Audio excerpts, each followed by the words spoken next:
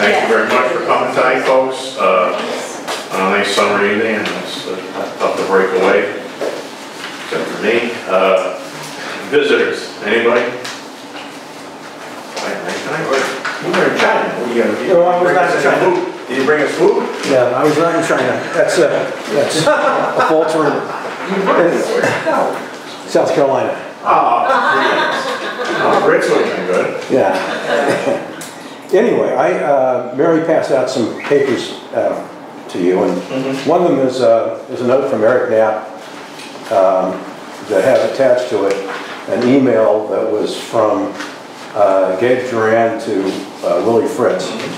And it seems to me that our Labor Council sending a note to the first selectman, it's curious how that would get in the hands of Andrea Wolliver. She's a union president.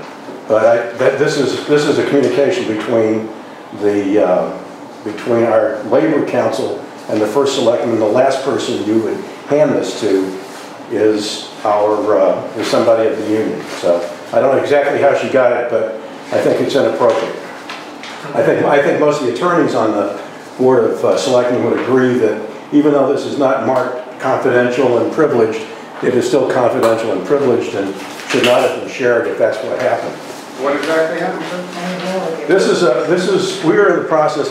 I'll tell you a little bit more, give you a little more background. You'll find also Article 11 of our bylaws for planning and zoning, which require us to do an annual review, which we began doing for the first time last year, created some issues. I've also included paragraphs from the supervisory contract and the clerical contract, which includes the management rights, which I've highlighted. Mr. Duran left out some portions of it relating to regulate quality and quality of performance, which is in the management rights currently. Also, I've given you a copy of the paragraph that relates to a merit system, which I reminded you of before.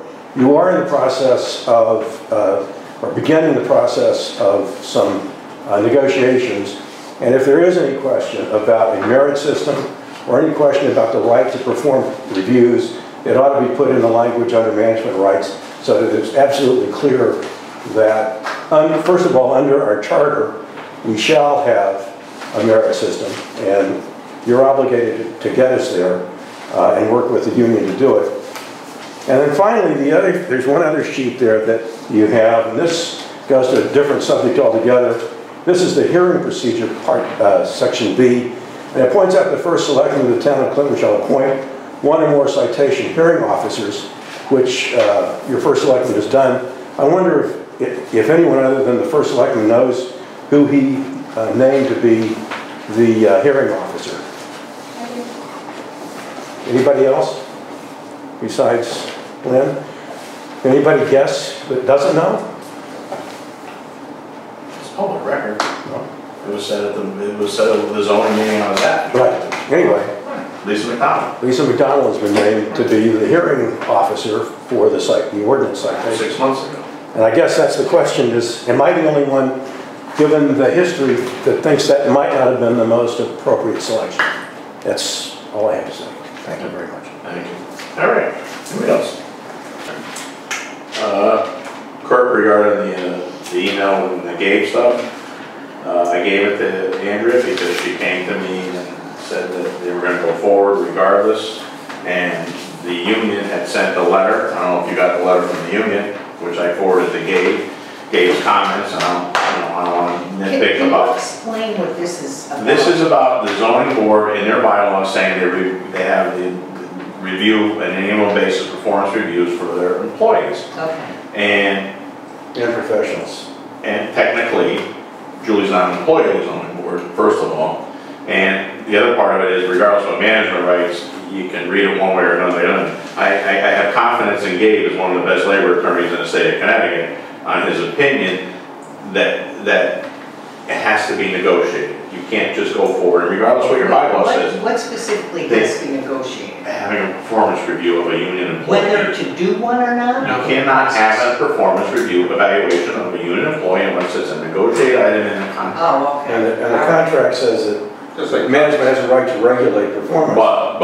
That's your interpretation. Gabe left that part out. No, that's your interpretation. But he left that out. You're not a labor attorney. I know, but he left that out. That's okay. When we go to court for prohibited practice agreements by the union, zoning board's not going to be the one to get it filed against. It's going to be against me. You won't be there. I will. Okay? I've been through this before. So, regardless, your bylaws mean nothing in the big picture. Okay? The merit system in the charter means something, but unless we get the unions to agree, which we're going to be trying to do through amendments to contracts, which Gabe is working on, it doesn't mean anything. So you just can't go forward because you think you can. And bottom line in the story is, there are labor laws, and we have to follow labor laws. I have a prohibited practice agreement against filed against me right now because of a stipended position. That's been a stipended position, and it always has. But that union particularly is like the Three Musketeers, one for all for one. So, and the other thing with Julie, with potentially elevating her position, the union doesn't want anything to do with it. Because what's going to happen with the rest of them? Why don't the rest of them get elevated? And so I'm already in, and September 29th, I got the labor board coming down here. So I have to abide by what the Labor Council says. And someone had this email a long time ago. I sent it to him, and I actually talked to him in the parking lot. I told him you should call Gabe. I guess he did. That's okay. But you can't go forward with it unless... I think he has talked to Gabe. As of yesterday, he had. Or he's sending questions, or he's... As of yesterday, he had. There's been some communication. But anyway, you can't go forward until this gets hashed out. Otherwise, we're going to have a grievance filed against this. And for me, handing it to the union, that's not an issue. It's not, there's no attorney-client privilege on this. This is the labor attorneys. When an attorney sends you something, I mean, that's ridiculous. That you hand that over to... Kurt, to be honest with you, that's, it's not that clear cut. I'm protecting the interest of the town. Right, and the attorney represents typically the town, not me. And so those communities... Well, it represents the town, but I don't think that should be handed over to the union. Here's an opinion of our attorney. To hand over our attorney's opinion to the union seems to me to be inappropriate. That's fine. We've done it before, too. Well, it's a practice that I would urge you to not do. I mean, I don't... Well, otherwise you guys would have gone blindly into it, done what you thought you were going to do, and then we would have had a prohibited practice agreement against us, grievance against us. Yeah. And it's expensive to defend those. Sure. That's the issue, yeah. Right.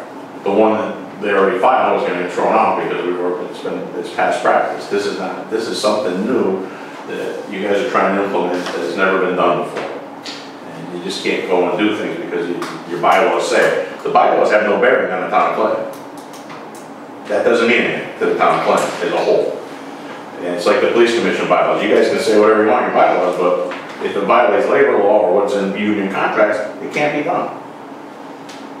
So, that's why Public Works tried to do bylaws. We got the bylaws in there. We had to be very careful how they were crafted that it didn't infringe upon anything that was in the union contract, and that's how they have to be done. So that's where that is. All right, move on. What was the other? That was that. The hearing officer, Lisa McDonald. She put in, nobody else put in. Eric thought she was a good fit. She talked to her. She was appointed several months ago. Regardless of what her issue was the zoning board and this and that and everything, she knows her stuff. And I have a problem with it. So, and the ordinance does say appointed by the first selectman.